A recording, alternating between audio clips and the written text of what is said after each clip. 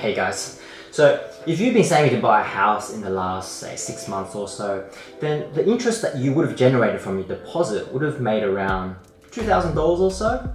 So something like this is your deposit, and here's $2,000.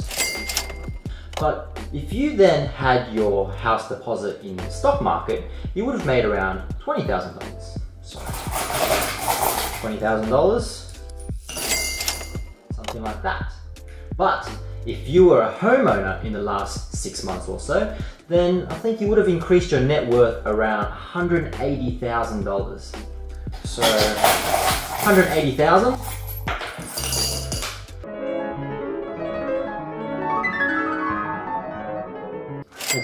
Wow.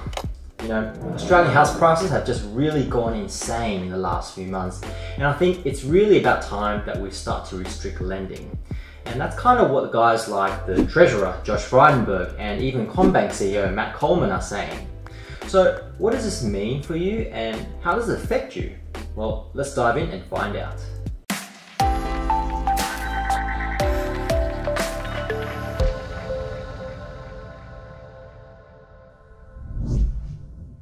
So house prices here in Australia have pretty much gone absolutely haywire.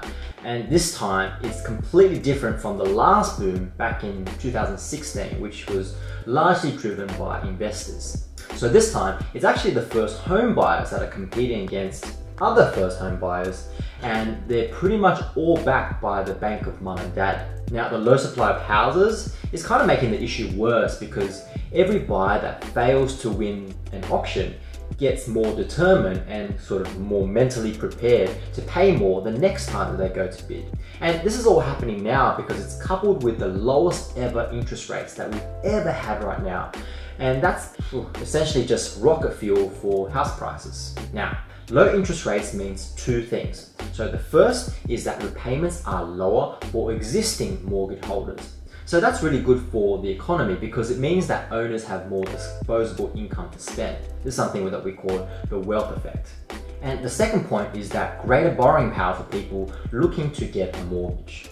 Now, the second point is the most important one because it's raising a lot of questions about, how sustainable this growth is. Questions like, how is it possible to borrow so much money when there's such little wage growth happening? And this is a really valid question because it's actually a ratio that's constantly being monitored, and that's called the debt to income ratio. So that's the value of your mortgage divided by your income.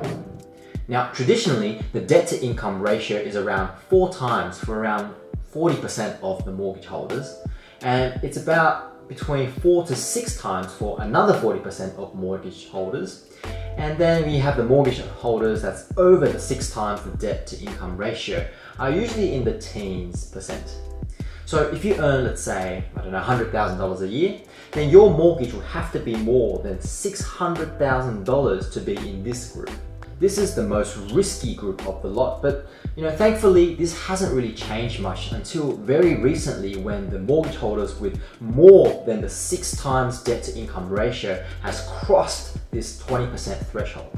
Now, this might not seem like much, but even a small shift in this ratio puts an exponentially larger percentage of people at risk of defaulting on their loans.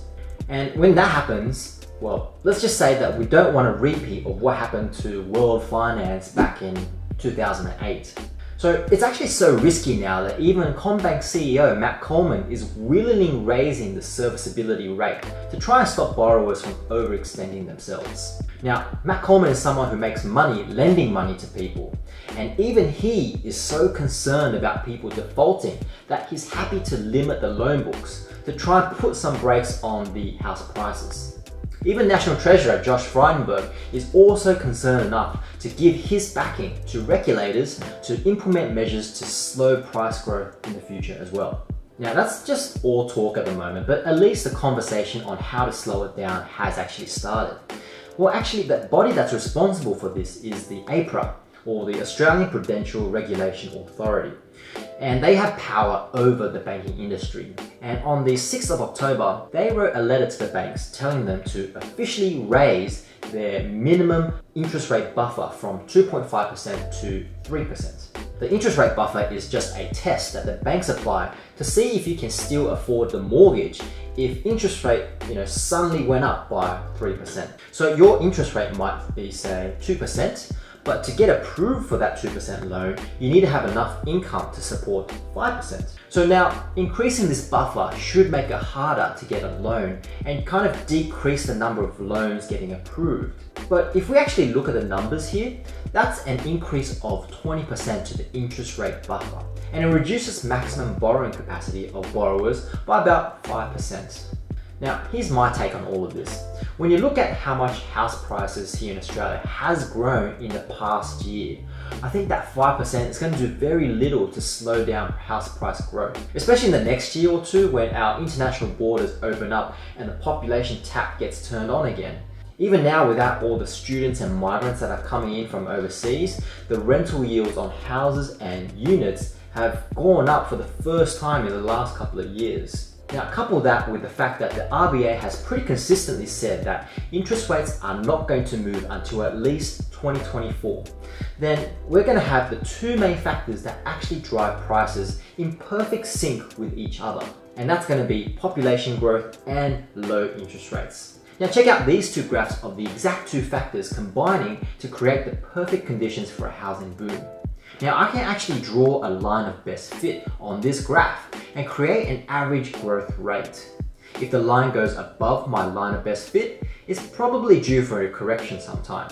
Now this is exactly what happened in 2017 when the APRA stepped in to limit interest-only loans to investors, and the market reacted with a bit of a slump.